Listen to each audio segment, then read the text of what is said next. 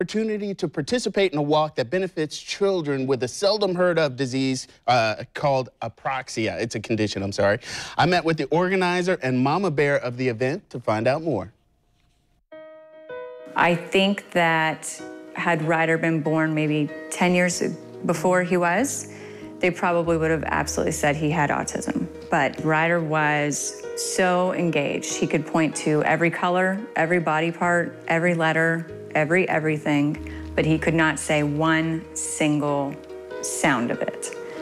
And she said, I am almost 100% certain your child has something called apraxia. Michelle Lay and her family learned of this condition when her son Ryder was 15 months old.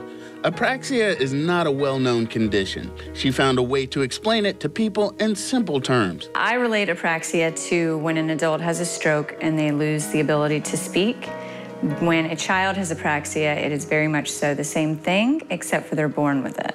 She explains how they first noticed there was a problem. His first word when he was about 10 months old was cat, and then he lost it. It went to, he could mimic like the sound of a cat, so he would meow. And we kind of thought it was cute at first, but then we realized like cat was gone and cat wasn't coming back. And he couldn't say cat again until after he had received hundreds of hours of speech therapy. When he was probably 15 months old, we started noticing that he really wasn't making the verbal gains that he should. At its root, it's a motor planning disorder. So when you really think about everything that we all do day in and day out that has to do with tying your shoes, which button do you button first, trying to brush your hair, you know, we all plan those things out without even thinking about it. So for him, things like reading, when you have to remember, well, what did I just read? It's tricky. Michelle has a private Facebook page with 150 Jacksonville families dealing with apraxia to offer a localized perspective. But Kasana is a national organization that has been her saving grace. Money raised from the walk goes to them, which helps kids and their families in a number of ways. They provide iPads for children that are nonverbal or learning to speak so that they can communicate. They provide speech therapy grants because insurance does not cover speech therapy for children with apraxia in multiple states, Florida being at the top of that list.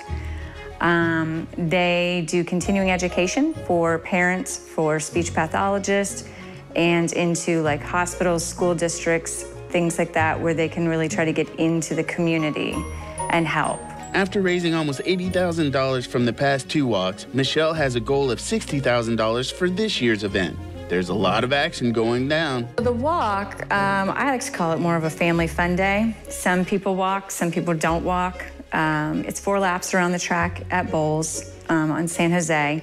But really, it's a day for parents to get to know each other and have an opportunity to meet one another. It's a day for the kids to be able to just be kids and play and hang out. We have stormtroopers, princesses, Spider-Man will be there.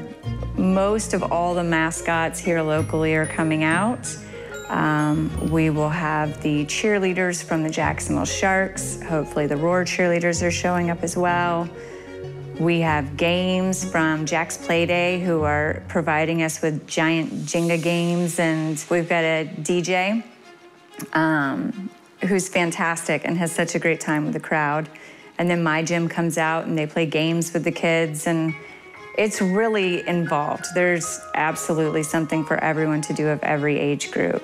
Michelle wants to stress? Anybody can come. It's open to the public, and I prefer that the public come because to me, I always say to people, if I'm only speaking to families about apraxia that have apraxia, I didn't really make much of a difference.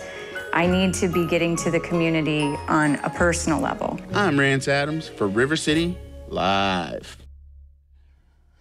So such an amazing family, and Ryder, he's the cutest, those curls and all that stuff. So he's made great strides with his therapy and all of that. So the walk is tomorrow at the Bowles School. You can still register now online, but you can also register tomorrow at 8:30 for check-in. The walk begins at 10 in an effort to connect and share more information about apraxia. Michelle has created a website blog called Apraxia Mama Bear that details her family's experience with the condition. Yeah, tomorrow's gonna be beautiful out, so a great opportunity to do that. And the Bulls School, the campus is gorgeous. And I just learned a lot. I didn't know about that condition. Yeah, no idea. A lot of people didn't. So if you want to know more, go to rivercitylivetv.com and click on the As Seen on RCL tab. All right, stick around.